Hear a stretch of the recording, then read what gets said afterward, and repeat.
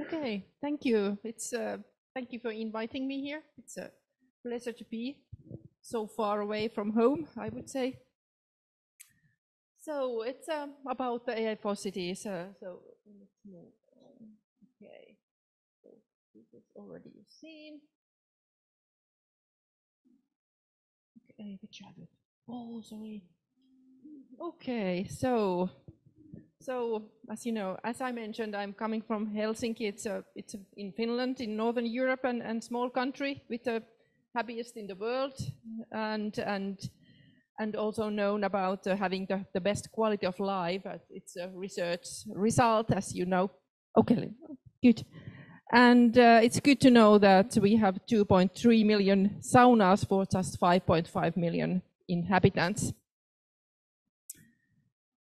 So, and few words about myself. So I'm a senior project manager in Forum Virium Helsinki, and I work across several industries.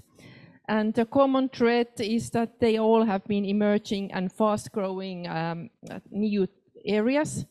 And recently I have been focused on projects involving data, artificial intelligence, and circular economy. I also led the AI for Cities project, which ties into the topic of this lesson. So it's great to be here. So, and I'm presenting here as well the capital city of Helsinki, the city of Finland, and with the 650,000 inhabitants and 300 islands. So, and I'm working in Forum Virium Helsinki, which is a non-profit innovation company owned by the city of Helsinki, and it's one of the core actors of the city's innovation and sustainability development work. Forum Virium is our mission is to implement the city's smart strategies, focusing on areas such as smart city, smart mobility, and data.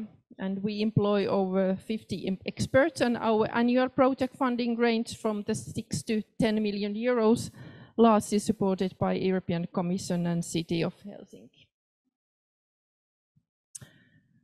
And we are, now okay, here.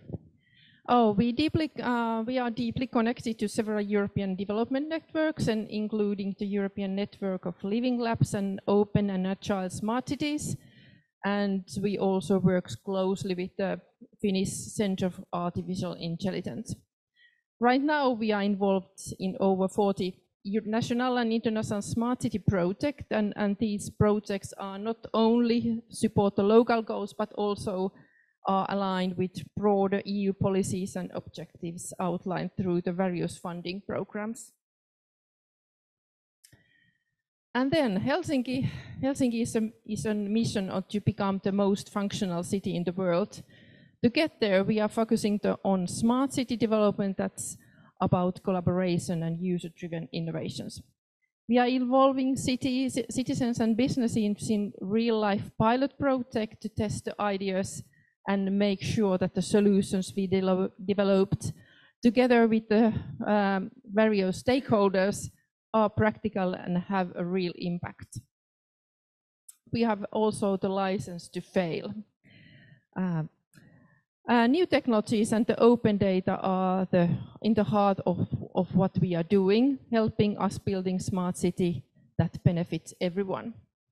The insight we gain from these pilots directly shape how the city develops and make investments in the future. Our commitment to improving services through data is clear in how we use digital twins for urban planning. By making data public, we create space for innovative solutions that tackle challenges like sustainability, climate resiliency, and carbon neutrality using data-driven insights. And AI, it's plays a big role in sustainability, as we have heard many times already. It's fast at processing data on highly accurate can run complex simulations and is resource efficient. These strengths make AI a powerful tool in helping us to reach the sustainable development goals set, for example, by the United Nations.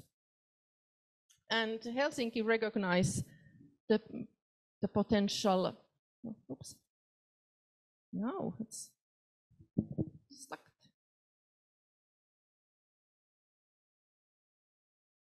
Okay, but the next slide. Okay, now it goes. So Helsinki has recognized the potential of AI very early, or at least one of the earliest countries or cities, and so already it's mentioned in the strategy already 2017. And in Helsinki, the Helsinki focus on actions that lead to direct emission reductions, particularly in areas like heating and transport, which are the biggest emission sources in Finland. Instead of having separate climate actions or dedicated climate professionals with their own budgets, they have integrated emission-related goals directly into the core processes. And this way, sustainability becomes a neutral part of everything they do, not a separate initiative.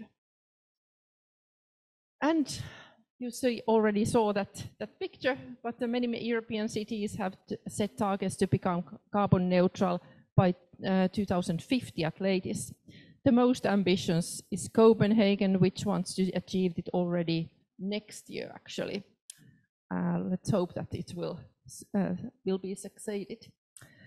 Average 84% of CO2 emissions in the Western European cities comes from the energy and transportation, but it varies. And for example, in Helsinki, it's over 95%. And AI is not a silver bullet, but we see that the AI can bring new options to predict and optimize decisions more efficiently. However, it can't solve the problems alone. Algorithms and the final decisions are always done by the human beings.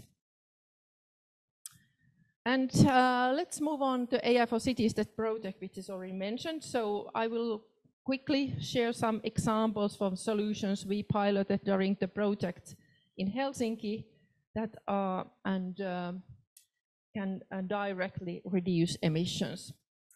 One of these is from Marshall AI, used AI to optimize the traffic flow, which with machine vision, that system can identify different types of road users, including cyclists and pedestrians, reducing unnecessary stop and keeping traffic moving smoothly. At first glance, the reduction numbers might seem small, but if we apply the solution for all 500 traffic lights in Helsinki, the impact would be much greater, especially while the most cars are still not electrical. And the second one, we tested this solution to optimize energy consumption on buildings. AI helps to boost energy efficiency and make the most of the renewable energy sources, which reduce the carbon footprint of the city infrastructure. Additionally, this solution has other advantages, like that it optimized energy use. It also enables the buildings to serve the storage capacity for renewable energy. And the last one, it's the example. This example is from Norway, and it's using AI to figure out when buildings will have too much solar energy. If you know that ahead of time, people can plan how to use it better, and we can really make the most renewable of energy.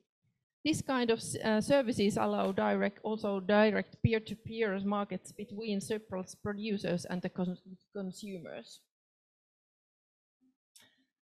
And this last example is how we are now testing the AI and satellite data together.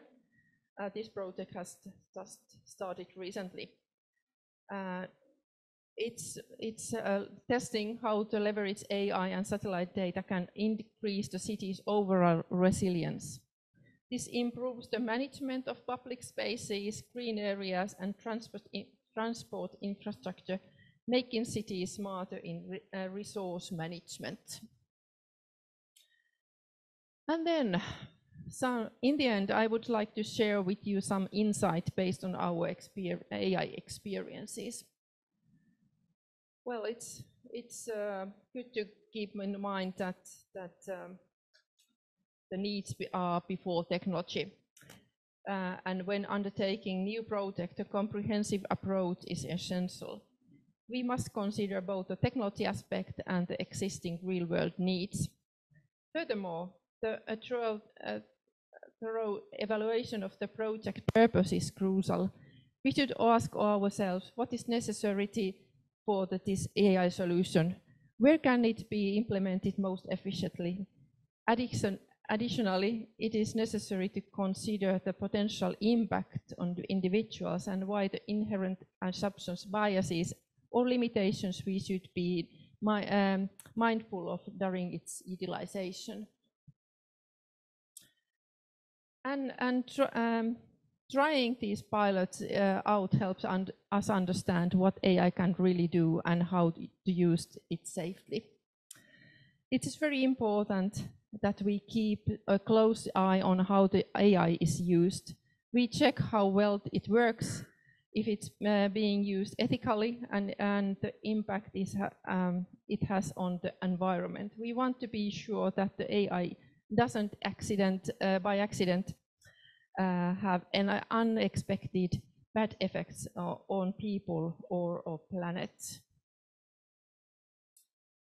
And when it comes to oversight, we need to determine who is responsible for reviewing the AI outputs before taking action. For evaluation, it's crucial for regulators to assess how well AI performs and whether it is delivering the expected results. Lastly, we must ensure that AI systems are energy efficient to minimize their carbon footprint and avoid contributing to higher CO emissions. And in the end, by working with both residents and businesses, Helsinki aims to build a smarter, more sustainable and efficient city that works for everyone. And finally, I like to share a vision that emerged from one of our smart city living lab projects in a new urban district called Kalasatama.